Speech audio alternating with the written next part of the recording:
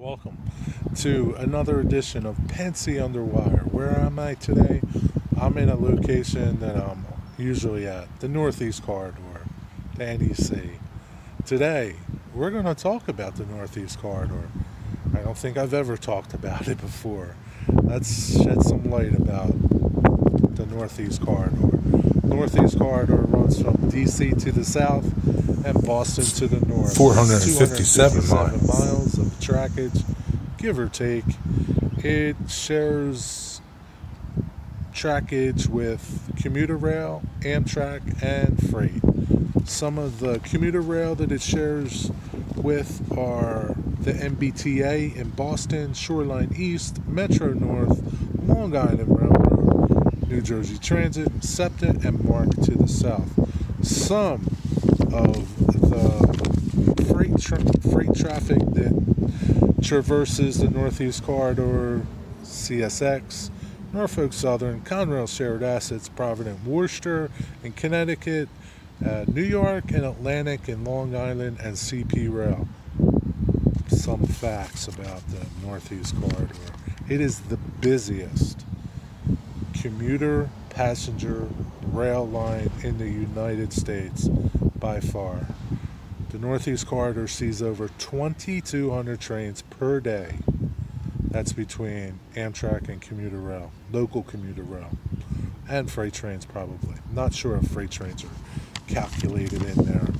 There are over 108 stations along this route.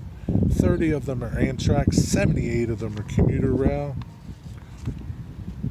Just some ridership numbers. Amtrak in 2020 had 6 million riders ride the rails. A drop-off compared to 2019, where Amtrak saw over 12 million passengers ride their rails.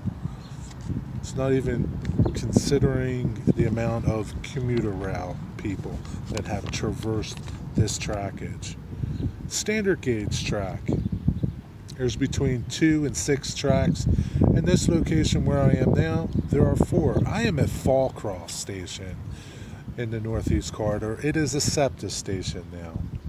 Interesting thing. New York City's Penn Station marks 0 milepost on the railroad, whether you're going to the north or to the south. 229 miles north of Penn Station is Boston. 225-ish miles to the south marks DC from Penn Station. Everything originates from Penn Station. I am at mile marker 97 or 96.7. Oh boy. So the railroad, the first section of the railroad, the Northeast Corridor, was built in 1834. The final section was in 1917. You might be wondering how much voltage is up there. In New York and Boston, in that area, over 25,000 volts. Down in this area, 12,000 volts. It's electrifying. I hope you enjoyed this little history about the Northeast Corridor, a place where I come a lot, but I rarely talk about.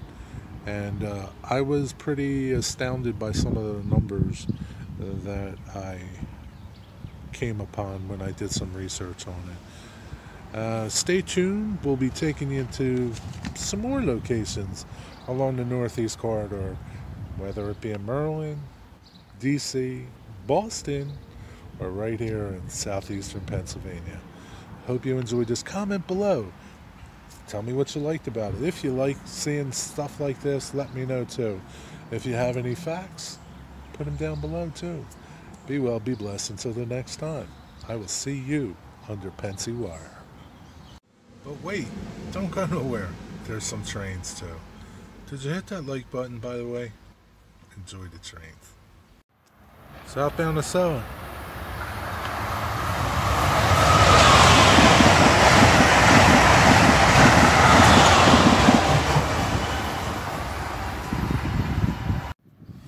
Northeast Regional.